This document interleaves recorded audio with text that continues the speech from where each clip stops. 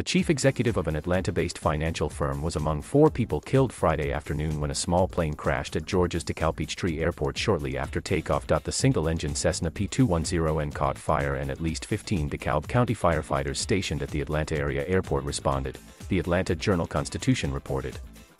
Rosen also headed the Jonathan Rosen Family Foundation, a charity that supports financial literacy programs for students.Keith. Barry, a photographer who reported to the scene, said the tragedy happened pretty fast.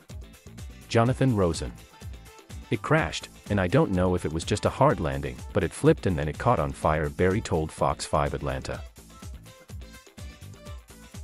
The plane just came and landed and it bounced a bit, and when it bounced that's when it tipped on its side, he added. According to its website, the airport is Georgia's second busiest, behind Hartsfield-Jackson, also in the Atlanta area, with an average of 209,000 annual takeoffs and landings over the past 3 decades. There was no word on the cause of the crash. The National Transportation Safety Board is investigating.